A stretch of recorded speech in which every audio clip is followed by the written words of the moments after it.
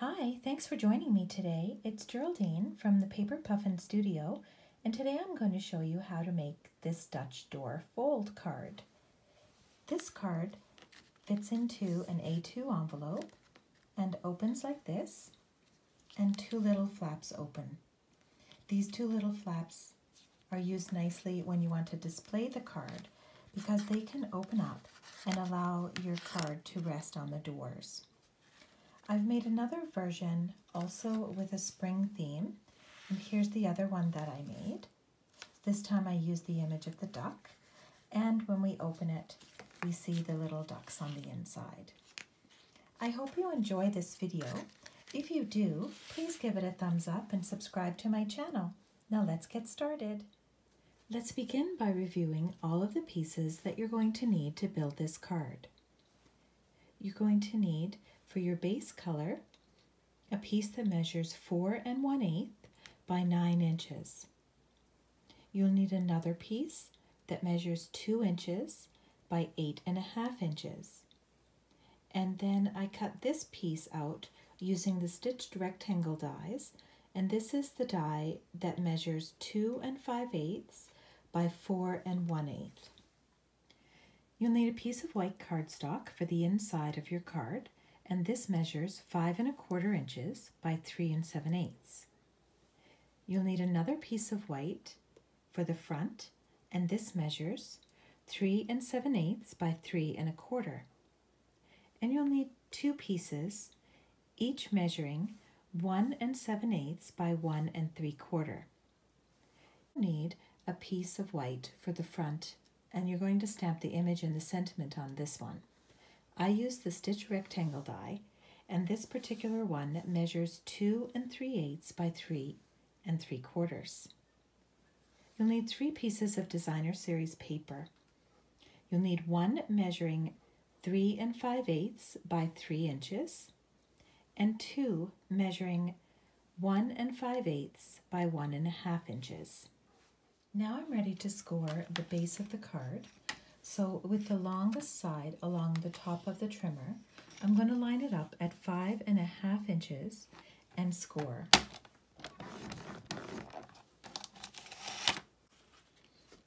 I'm then going to take the other strip of paper, which we measured 2 inches by 8.5 inches, and we're going to score this along the longest edge, lining it up at 2 1/8 of an inch and scoring.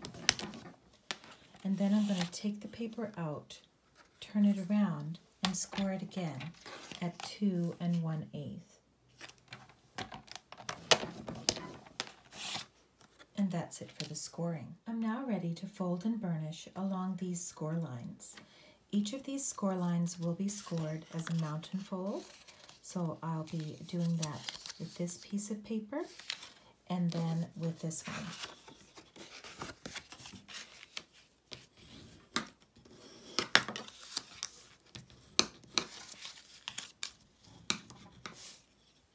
For this card, I'm going to be using images and sentiments from 2 separate sets. One is Fable Friends and one is Springtime Joy.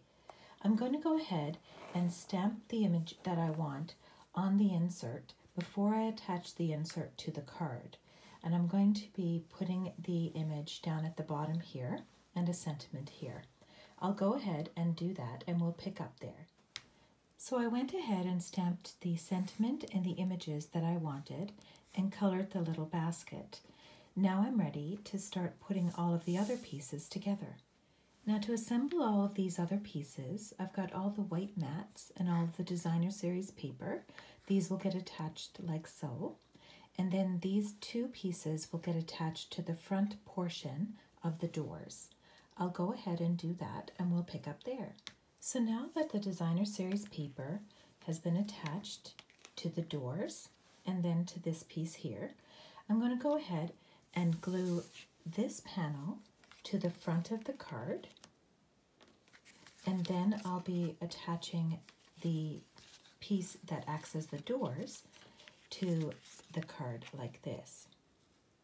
To do this, I'll be putting glue on this portion on the inside here, and then lining up my card, to go in the center, and then the doors will close like so.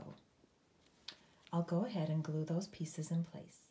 Now that the door panels and this front panel are in place, I'm going to take the rectangle that I cut out using the stitch shape rectangle, and I'm going to stamp the image and the greeting on the front. Now I'm ready to attach this panel to the front of the card. Now notice when I attach this panel, I won't be attaching it to the bottom doors because I need these doors to open.